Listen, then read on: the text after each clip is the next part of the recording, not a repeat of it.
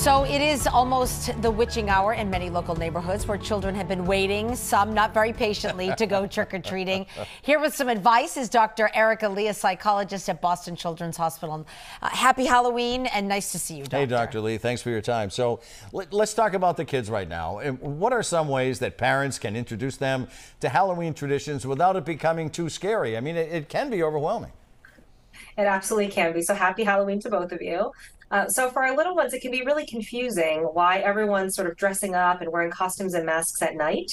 That can be really confusing for little ones. So give your kids a sense of what this holiday is all about before they go out, and then decide together what makes sense in terms of celebration for your family. So for example, some little ones might want to do lower key activities. Let's carve a pumpkin at home, or maybe we even dress up, or we read a Halloween book, but we don't actually go outside, or we stay away from scary movies, and we definitely don't go anywhere where there's more elaborate decorations. And if you decide to take your little one trick-or-treating, give them a sense that they're going to expect that people and homes are going to be dressed up in different ways, and that's part of the fun.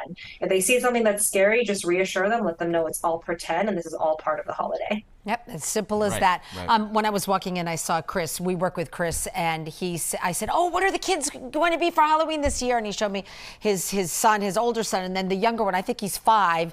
He said, "Well, he wanted to be this," and then all of a sudden he saw the shark costume from last year and said, "I need to be this shark." Right. So he showed me a picture of it, and it's a little small on his son, but they said, "Okay, that's fine. Go ahead, you be the shark." That's the right thing to do, yes or no, doctor? Absolutely. I love the idea of what you just described with Chris, is that we want to be flexible, right? Because sometimes Halloween sounds better in one sort of plan than another, and we don't really know. Kids change their minds all of the time. They're really good at pulling these last minute tricks on parents. The whole point for kids participating on Halloween is to go out, have fun, obviously get a ton of candy, and to express themselves to their costume. So help them decide, how do you want to do this? Give them some options, help them problem solve. If they change their mind at the last minute, that's okay. How can we still make it fun and enjoy the evening together? Dr. Lee, I'm not sure that there is a hard and steadfast rule, but how old is too old to go out trick-or-treating? No, I like that. Are you asking for yourself, Ed? This is just research. I'm just doing research here. Because we do have a couple of hours between shows that we can actually walk out. You know what I mean? So yes, absolutely. Listen, you can be very young at heart and still want to go out and get candy, and that's okay, Ed. So I think this really depends on your teenager and also where you live. So I have heard that there are towns where there are actually ordinances, or there are rules that say if you're above a certain age, they really discourage trick-or-treating. It's probably just to keep the younger ones kind of safe and maybe keep things a little bit calmer around town. But I do think it's important to remember that a child's chronological age does not necessarily match their developmental age. So there are kids who may technically be teenagers, but they may actually appear or act older or younger than that.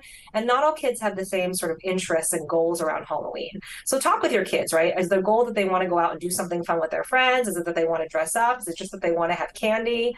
You know, my general rule is I say that as long as they're not breaking any town rules, and as long as they're being appropriate, so, you know, they're not pushing the little kids out of the way to get to the candy, I think it's okay to let them enjoy this little part of being young a little bit longer. She gave me permission. No, she did not. No, she did not. Thanks, Dr. You're Lee. a little too old, Ed. Okay, thank you, doctor.